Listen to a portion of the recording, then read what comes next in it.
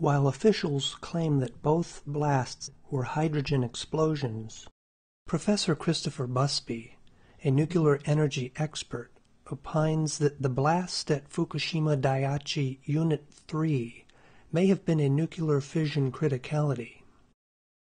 Indeed, it's plain to see that the explosion at Unit 3 differs significantly from the explosion at Unit 1, not just in terms of magnitude, but a whole spectrum of features. In this video, we'll examine some of those features. Unit 3 building initially implodes, and from its first seconds, its blast differs from Unit 1's. Its first smoke is pitch black, and while the force of Unit 1's blast is almost entirely lateral, the forces from Unit 3 are almost entirely straight upward, carrying massive debris 5 times the height of the building.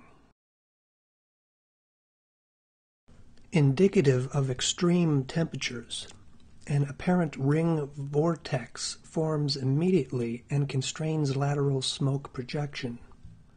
Fire appears to be sucked up and into the vortex. Ring vortices like this are classic features of nuclear explosions. Indeed, a classical mushroom cloud cap eventually blooms from the blast, invariably driven by the same thermal forces.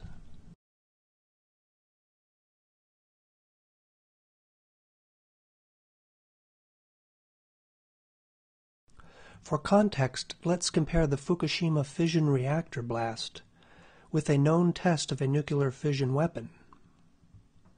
The classic thermally driven downward rotation of mushroom cloud caps is equally apparent in both cases.